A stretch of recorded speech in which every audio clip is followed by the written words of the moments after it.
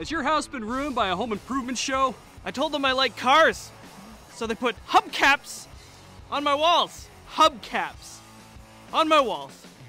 They said it was funky. I told them that Christmas was my favorite time of year, so they put Christmas lights everywhere. Everywhere! They put them in the toilet. And I don't mean the bathroom, I mean the toilet. I pee on them, and they spark. Is that safe? We told them family was the most important thing in our life, so they filled our house with replicas of our family. It's deeply unsettling. I haven't slept in weeks. My wife is Chinese. My house is now impossibly racist.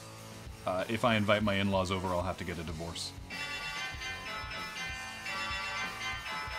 That happens every 30 seconds. Coming to HGTV this fall. Unfuck this house. They fucked my house. They fucked my house. My house?